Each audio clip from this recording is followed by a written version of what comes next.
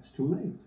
Well, What I mean is beating them. Because, okay, let's transition into 5G. Let's talk about 5G. Because, you know, this whole thing, when I think Trump tweeted out something in 2014, and he said, remember, China is not our friends or not our ally. And he got like 300 retweets. It wasn't something big. He tweeted this back in 2014 or 2015.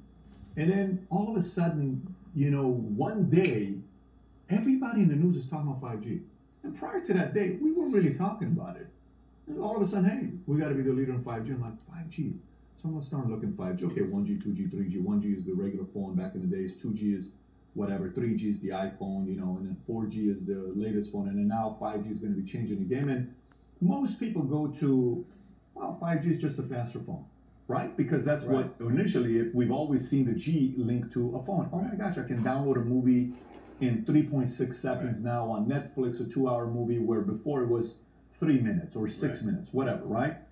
When you think about 5G, what do you think about of 5G and the capabilities and what it can really do to whoever that has access to it? That's a good question. So if you go back to 2007, when the iPhone came out, 2007. the top 5 in market cap were AT&T, General Electric, Microsoft, ExxonMobil, and Shell. Right? The phone comes out in 2007. I had one 3G network. It's not a very good experience. 4G network comes out. By the way, we're the second country in the world to build a 4G network. Now you've got something, right? So when Steve Ballmer laughed at Steve Jobs, said we don't need one of those.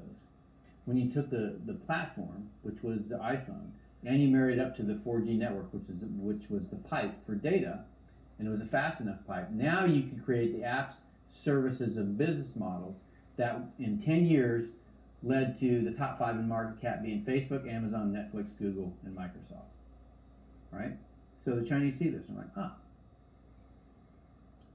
the platform and the pipe. So the smartphone, this iPhone, you know, which was the first one, then Android. So Apple and Google, right, dominate the mobile platform that the app services and business models of that economy are built on.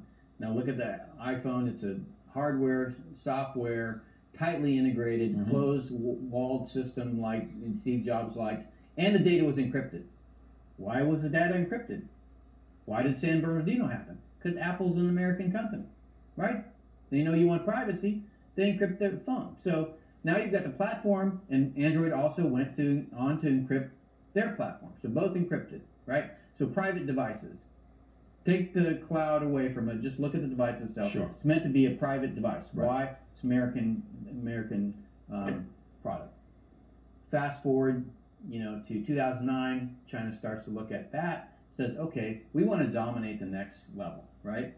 Not just the technology. We want the app, services, and business models to be Chinese companies. And so HAUWAI gets hundreds of billions of dollars to develop 5G and ZTE. But then you have Baidu, Alibaba, and Tencent. So they're behind the Chinese firewall. They're protected. You can't have the fangs going in there. It's just the bats that control the e-economy within China. And then you start, at the same time you're developing 5G, right, the platform, you know, I'll get to that in a second, but you're also developing Baidu, Alibaba, and Tencent. So now when you walk into, and you're starting to see the emergence of the 5G world in China. So you walk into a restaurant after you've ordered your food, and a camera picks you up, and he says, hey, David, welcome, here's your food, right? So you're starting to get the feel of what a 5G world is. And what is a 5G world? The platform is the network. So this is mobile computing paired with a pipe. 5G is computing and networking combined on the same platform. So this goes away. You walk outside your door and you say Uber. You don't get on your phone and say, I want an Uber. You just say Uber. Camera picks up your face or a microphone picks up you. Come on. That's what 5G is.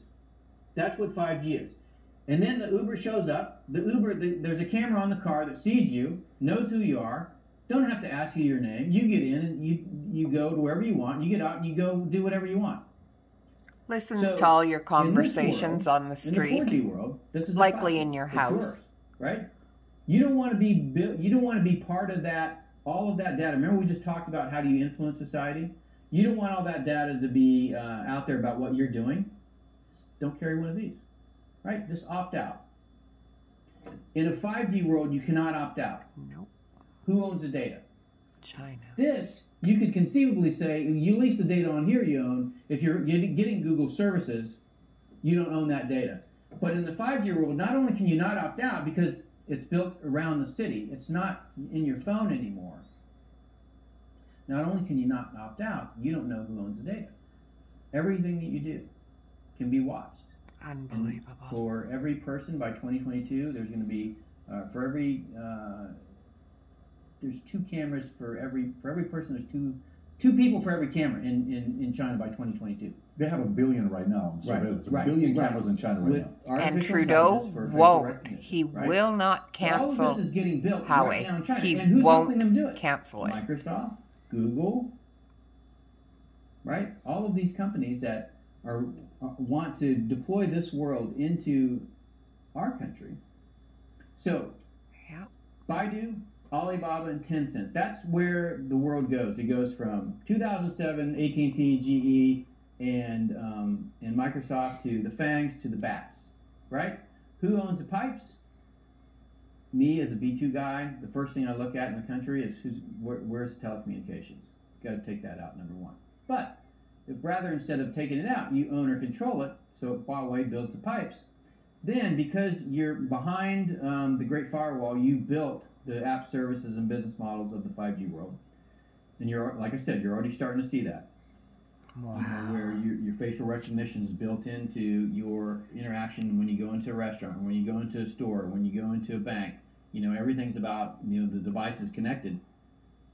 Then as you build the network, then those proliferate. So 4G network, 10,000 devices per square mile. 5G network, 3 million devices per square mile. You're not going to carry 12 smartphones.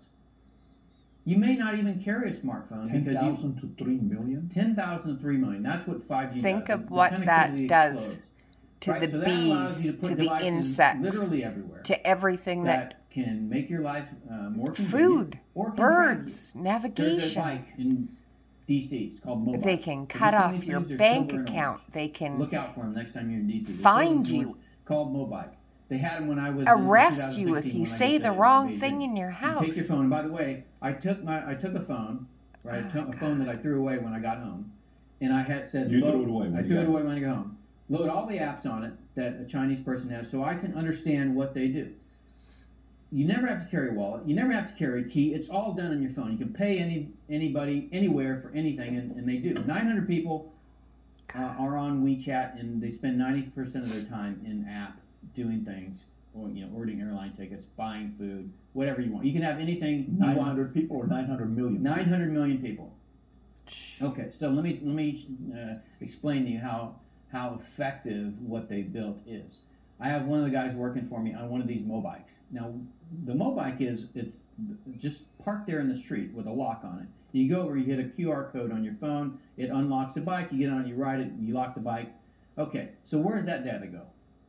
They know it's you. You got on that bike, you went 2 locations, okay, or you went to a location, so that data is available. So I have one of my guys, he gets on a mobike, rides somewhere, has his iPad in the basket, gets off the bike, comes back to the embassy, and realizes, oh, I forgot my iPad.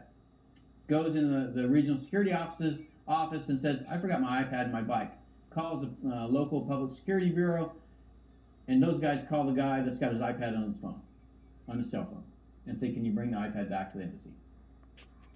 That's how wired Beijing is right now.